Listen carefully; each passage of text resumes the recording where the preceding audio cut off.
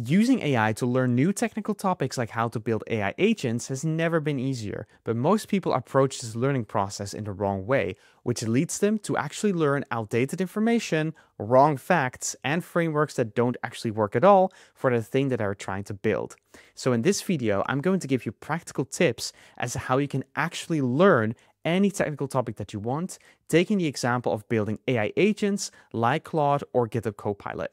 Here's the main mistake that most people make. They will open their favorite AI tool, whether it's ChatGPT, Claude, or anything else, and then they'll type in a very generic question like, how do I program an AI agent? And the issue is that by relying on these generic AI tools, you're going to get a generic answer. In this case, you can see that it's starting to list out a couple of frameworks and tools together with some core components. The issue is, though, how do you really know that whatever the AI system is recommending is actually the up-to-date recommendation and will work for your use case? I think that in order to learn with AI properly, you need to start from a good example. So let's say that we want to build an AI agent for coding. Well, there's a lot of great tools out there, right? Like GitHub Copilot, Claude, Cursor, and more. But aren't a lot of these tools proprietary? How do we get access to their code bases? Well, actually, you'd be surprised by how much open source code there is. And both GitHub Copilot and Claude Code actually have open source projects. If I go to my browser right now, you will actually see that I have the two repositories open, the Claude Code repository, as well as the VS Code Copilot chat extension repo.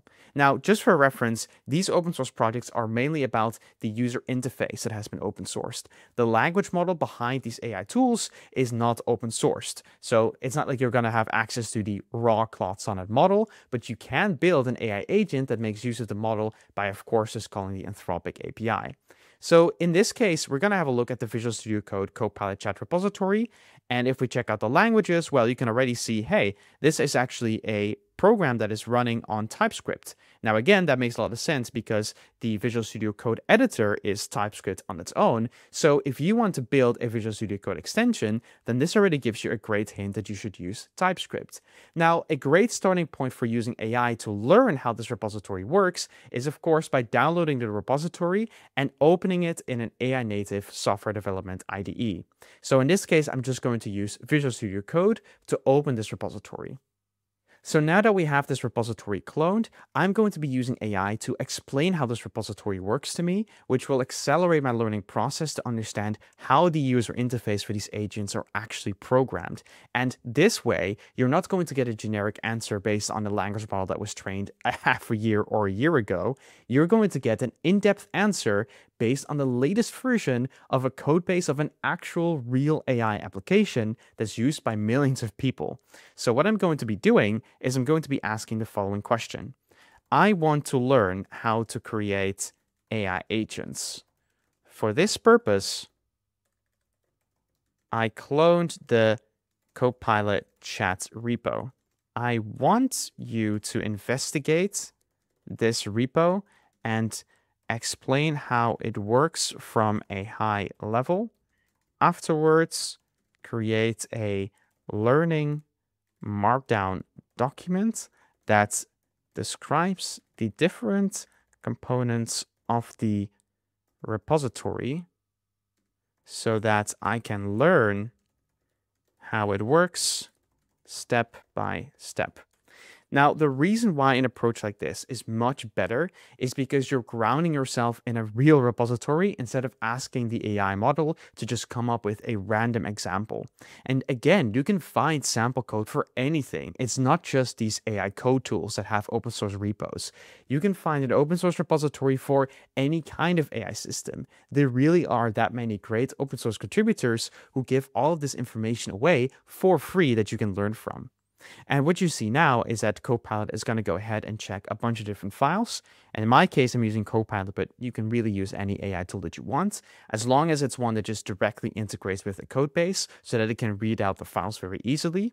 And then once it's done with this markdown document, I'll show you what the end result is, and you will see how different the learning experience is going to be when you actually use this approach. Copilot is done, and you can see here on the right that it explains this chat extension is a sophisticated AI agent built around a couple of core components. So it has a multi-agent architecture because you can use Copilot in this chat format, but also as a completion engine inside of the code editor. Then you have a language model abstraction because it doesn't just support Claude Sonnet 4, that's the model I've selected, but it actually supports a bunch of other models as well. That's indeed true. And it has a powerful tool system because Copilot can actually call Bing Web Search amongst a lot of other tools, and it has MCP server support. And you can indeed see here in this markdown document that it has created that there is a deep dive into all of these core components.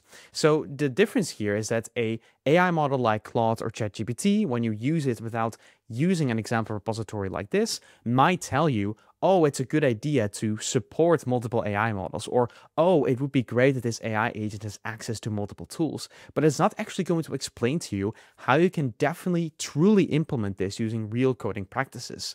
Whereas in this case, if we scroll down here, we'll probably see the tools being explained somewhere. So here's the language model integration, and there you go. Here we have the tool system, and you can actually see in here that it references specific tools that have been implemented in this repository, and so you get real examples of how this is done for a production grade app. For example, we can check out the terminal state tools. This is a pretty important one because it allows the agent to have access to your terminal. And if we go ahead and search for that, we can actually find inside of all tools that the terminal state tools is imported right here. And I can actually browse to it directly, and you can indeed see that the terminal state tools TypeScript file is defined in here. And of course, I can go and explore this in much more detail to understand how Copilot is actually able to interact with the terminal. And that code is super important because I could be reusing that for a different AI agent that has access to the terminal of my computer, which allows me to do so many different things. And to illustrate that this method really works for any kind of technology, let's go ahead and use the same prompt inside of the Claude Code codebase to have an idea how different that service really is. So here's the Claude Code repository, and I'm actually going to go ahead and paste the same prompt, but then I'm going to slightly change this to, of course, not refer to Copilot Chat, but the Claude Code repo. Now, Claude Code is a great example of this learning workflow because when this video was recorded, Claude Code actually didn't come out that long ago, and a lot of language models are not even trained on Claude Code's repo contents. Maybe in a couple years from now, the language models will have caught up, but by that point, what they know is already going to be outdated because Claude Code is being updated continuously. By using this learning method, you're making use of the latest and greatest versions of whatever AI tool you're trying to learn from. So let's go ahead and see what Copilot comes up with once it's done with investigating this repository. And there we go. We now have a learning guide for Claude Code. And I actually read through this guide while I paused the video recording, and I found something that I thought was quite interesting, and I wanted to learn more about that. So this is an application that is actually running on Node.js, which is JavaScript, right? But I actually found that when I was scrolling through this learning guide, there are elements of this code base which are implemented in Python. You can use hooks inside of Claude Code to actually make sure that commands are validated before they're run by the AI agent. But I was surprised to see that this is all in Python. So actually at this point, I'm very interested to learn more about how this communication works. How is code being handed off to Python when the rest of the application is written in Node.js?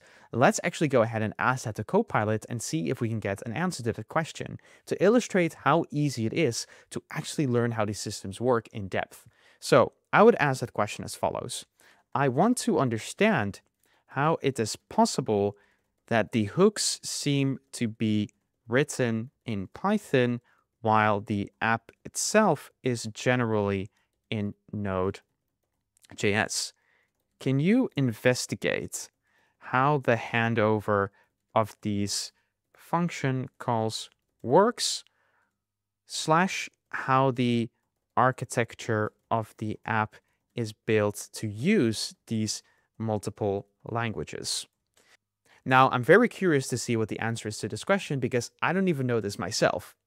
And now you get a very clear architecture document that describes how Claude Code is communicating via the Node.js main app to all of these different hooks that can be written in Python, but apparently other languages as well. Because if we read this architectural document, you can see that there is a communication protocol where you simply define the hooks in this JSON object, and you can actually call any kind of command that you want. In this case, this bash command hook is written in Python, but because you can actually execute any command here, you could even have a hook that's written in .NET or in Java. And that's something that I learned by exploring the repository in just a couple of minutes. So I hope that this shows you how powerful AI can be for learning today, but you have to use it in the right way, and it's important to start with a very clear example repository.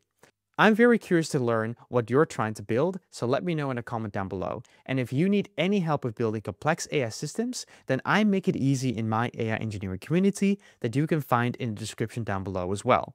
I hope to see you there.